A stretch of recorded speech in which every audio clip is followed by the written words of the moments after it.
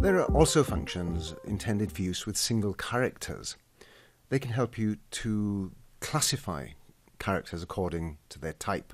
Now, to use these, you will need to include the ctype.h file, and here I want to go over the most common char functions that you're likely to come across.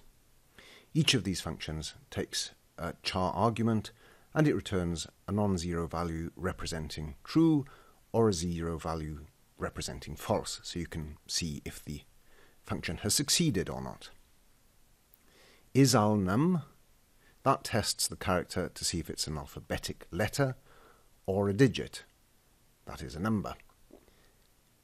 Is_alpha, an alphabetic letter. Is_blank, tests for a space or a tab character. Is_cntrl, that's a control character. Is_digit, a digit. Is_graph, any printing character except a space. Is_lower, a lowercase letter.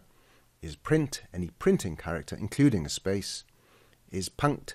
Now, this is a printing character that defines punctuation, but it will include characters that you might not normally think of as being punctuation characters. So in addition to things like commas and full stops, it will also characterize characters such as plus and minuses as punctuation. Then there's is_space, that's a white space character including things such as spaces, new lines and tabs. Is_upper, an uppercase letter. And is_xdigit, a hexadecimal digit. Here I've got a simple program that you can try out a few of these functions in. It's 06_char functions. This takes my string up here. On the second day of Christmas, my true love gave to me 2 turtle doves and a partridge in a pear tree. And it calls the char types function here, and it tries to keep a count of the number of each type of character in that string. So digits, letters, uppercase, lowercase, spaces, punctuation, and for the sake of safety, anything that's unknown, anything I can't characterize using the functions. And all it does is it has a for loop, and it goes through the string one character at a time, tests if it's an alphabetic character. If so, it then goes on to test, is it an uppercase or a lowercase character? Is it a digit? Does it count as some sort of punctuation? Is it a blank?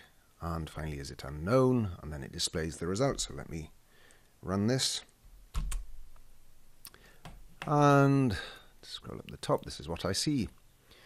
So uppercase, lowercase, blank. Here I've got my first digit, a 2. And the rest is pretty obvious, blanks and lowercase letters. Another digit here. And finally punctuation at the end. And then it displays the totals right at the end.